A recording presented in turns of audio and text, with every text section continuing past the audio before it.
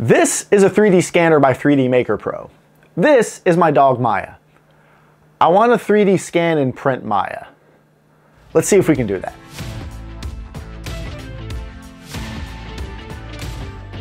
Hey guys, what's up? Welcome back to the channel. My name's Frank, and today we're going to be testing out the new Mole 3D scanner by 3DMakerPro.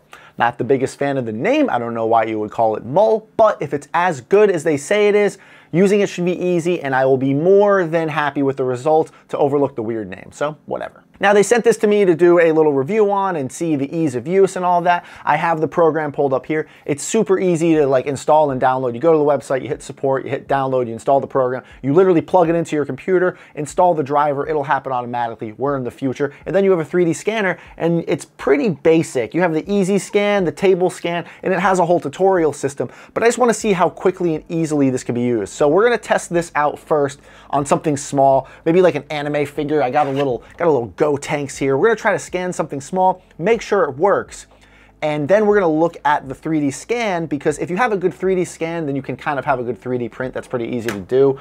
But then we need to figure out how to get my dog to stay still long enough for me to scan her. So I definitely gotta figure out how to use this. Maybe I can scan my head. Oh, that is horrifying. Yeah, we'll figure that out.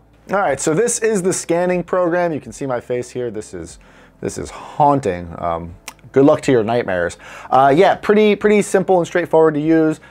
Easy scan. You can adjust the sensitivity, quality fine. There's a texture mode which makes it flash for reasons I don't quite. Yeah, we'll figure it out.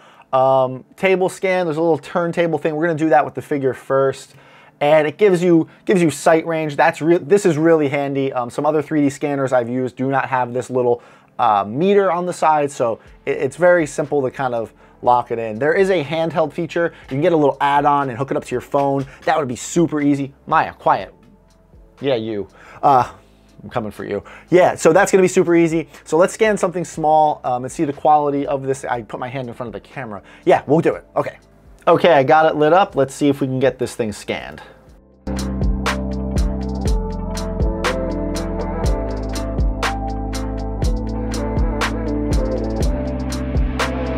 Okay, not too bad. It looks like it got some good areas. It looks like it missed the hand, but we're gonna go ahead and process this. I'm not quite sure what a lot of this means, so we're just gonna hit process and see what happens. Okay, honestly, not bad for my first scan with this thing, like really trying to get in there. It definitely missed some spots, but not bad. Like, it's with some cleanup in something like Mesh Mixer or Blender, trying to smooth some of these edges out, letting it simplify the model, giving it legs. Shush. Giving it legs. This would actually be printable. Not bad. I'm gonna try one more time and really take my time with it, and then we're gonna move to the pupper, and that's gonna be a nightmare. Okay, this one came out a little bit better. I'm gonna do one last thing. I wanna try to scan this Mew back here. I wanna see if I can get better results with a larger object. Just, that's half the size of the dog we're gonna be scanning, so I think that's a good little test. The accuracy of it is pretty good. Maybe this isn't the best model to scan because he has the coat kind of underneath him, but it is coming out good. It is easy to use. It's much easier to use than other scanners I've used, where you have to be so careful and sensitive, and if you lose the direction at all, it'll immediately drop. This one's not bad at all. I can kind of move it around a little bit like I'm coloring, no issues at all. So far, so good. Let's scan this Mew. All right, I got Mew set up here. We're gonna see how well we can do this. Hopefully it goes good. Let's find out.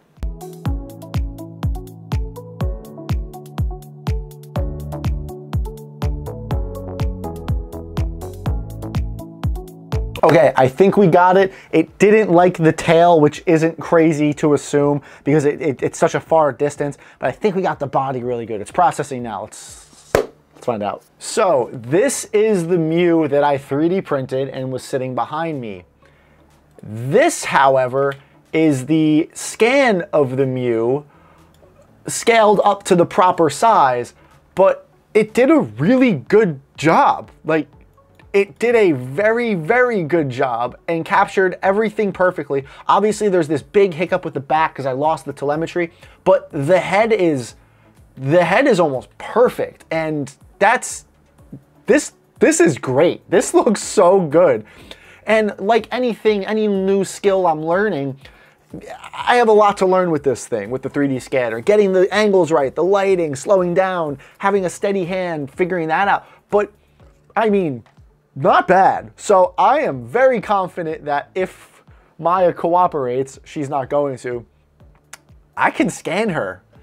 Let's do this. Wow. Okay, so in case you guys didn't know something about Maya, who I've had to trap in the room, she does not like being held or picked up or touched or anything of the sorts. So I'm about to violate my trust with my dog for all of eternity for the greater good. So Maya, we're gonna put this little bandana on you because she also not only doesn't like being held, she hates having stuff wrapped around her head. And no Shibas were harmed in the making of this video. PETA, get out of my inbox. How much are you gonna cooperate with me?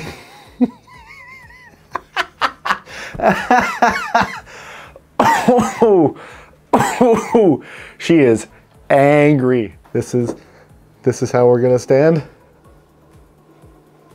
How quickly can we do this? Where's the program? I gotta go back. We gotta go back, Marty. I didn't start it there. Work faster. Starting it is making this a nightmare. Oh my God. There should just be a cancel button, but there isn't. Why isn't there a cancel button? Why wouldn't you put a cancel button in the UI? Good girl. Good girl, Maya. Good girl. That's a good Shiba. That's a good girl. And we'll call it there because she's about to kill me. Get ready to give it up for Maya. Okay, I'll take it off, You're okay. All right. You're such a good girl. You're good, you're fine. Now I'll never see her for a few days. Go ahead. She ran right out of the room. I kind of got it.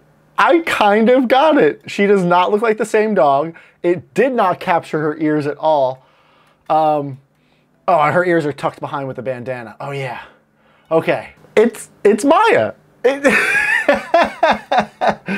It's horrifying.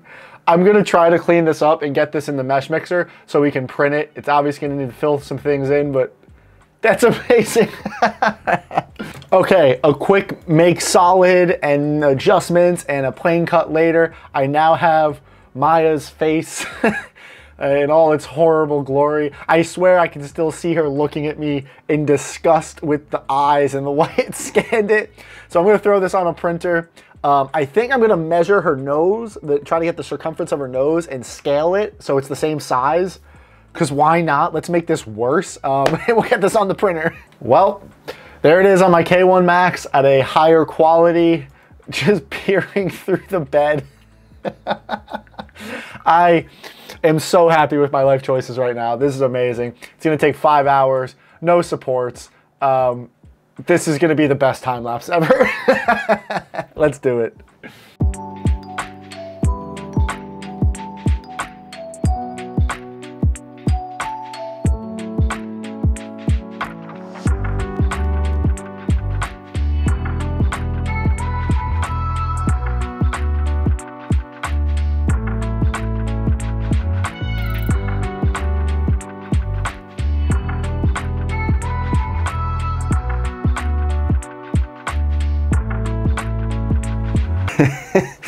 So Maya moved out.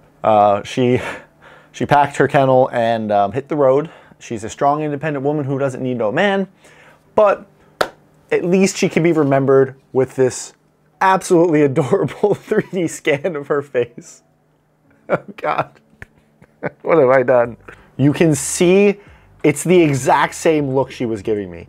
100% the same look of detest and disgust, and the scanner captured it flawlessly.